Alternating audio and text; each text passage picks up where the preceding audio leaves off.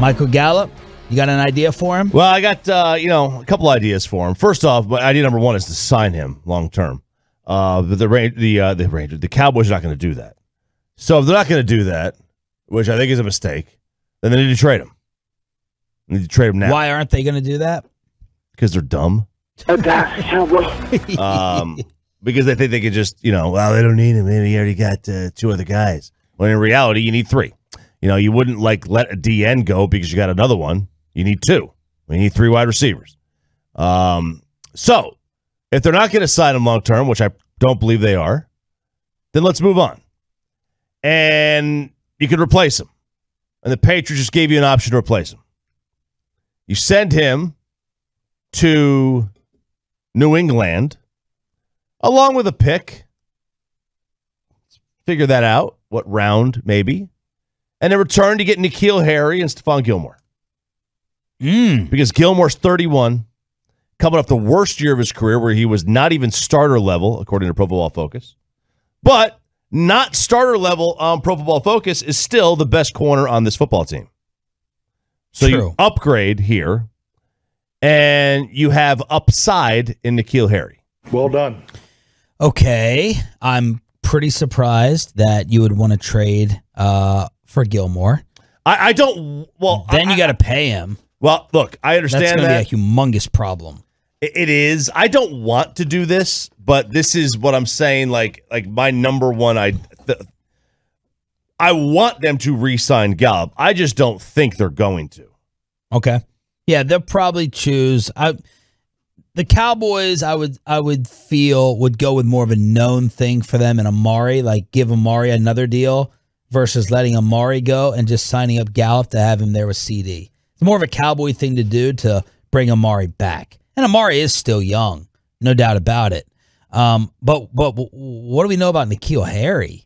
Absolutely nothing. He's had 12 catches in his first year and 33 catches in his second year. Yeah, we know absolutely nothing. That's not impressive. Now he just requested a trade, which is why you're bringing his name up. Right. He requested a trade yesterday. So Amari, they have a potential out after this coming year if they wanted to get out of it.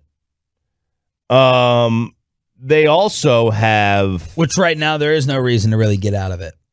No, there's not. I mean, he had a fantastic year. He's 27 years old. He's 27. But, so they have a potential out this year, and then they can always get out of it in the subsequent years. His dead cap will be, after this season, 6-4-2. So there really is no reason for them not to sign Gallup because they're only going to have one receiver on the books. Right? Right now it's just Amari Cooper. In terms of highly paid. CeeDee Lamb's not highly paid. Yeah. By the time CeeDee Lamb comes up for a new contract, Amari's going to be off the books. Right? So, and he'll be 30 years old. So the smart thing to do is to sign Gallup, keep Lamb, keep Amari, and then when Amari's contract is up, when he's 30 years old, you move on from Amari Cooper. Yeah. I just think the Cowboys are smart enough to actually figure that out. Right. So, I would. I'm down to trade him, given what we think they're going to do. I just don't know if I can do it for that. An unknown, disappointing receiver, definitely unknown, and then an older corner who, in order to justify trading for Stephon Gilmore, I got to win the title. I have to win the title in the next 2 years. Well, he is all hype because he is all name at this point. I mean, did he just have a bad year? He's 30 years old. He's not 32 or 33. And right, he'll be 31 by the time the season. The problem, I can't give him his next deal. I can't. I know, and that's why I wouldn't want to do it. You're gonna have to give him a 2-year deal. You're gonna have to give him a 2-year extension, okay. Right? Pay him what, $14 million? Yeah, $15 million, whatever it is. So that's what you would have to work on with him. And I don't know if he takes it or not. I have no idea. But again, I don't want to make this trade. I want to re-sign Michael Gallup. But if you're going to make the trade, you have to, get back a receiver, and B, I would hope, try to improve your defense a little bit. Cowboys also they're not proactive with this stuff.